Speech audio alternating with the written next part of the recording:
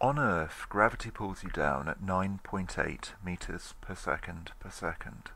This means that if you were to, say, jump out of a plane, you'd be going 9.8 meters per second faster each second you were falling. On and on, getting faster and faster.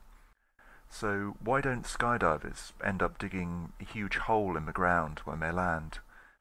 The answer is air resistance, or drag. If you've ever stuck your hand out of a car window, you will have felt this as a pressure pushing back on your hand. The same thing is happening to a skydiver. Air pressure builds up below them, as air can't get out of the way fast enough, while above them air can't fill back in fast enough and a partial vacuum forms. The difference in pressure is what causes air resistance. The moment the force exerted by drag equals the force of gravity on the object, that object will stop accelerating and maintain a constant or terminal velocity. Naturally, everyone's terminal velocity is different. Your weight determines how much force you exert on the air, and your surface area determines your drag.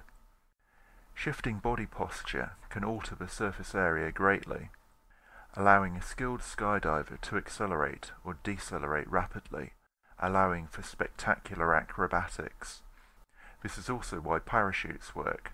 They increase the surface area of the skydiver and so increase the drag. This changes their terminal velocity from around 54 meters per second, or 120 miles per hour, to a more survivable 5 meters per second, or 11 miles an hour. I hope you enjoyed the show. Why not subscribe or like us in the links below?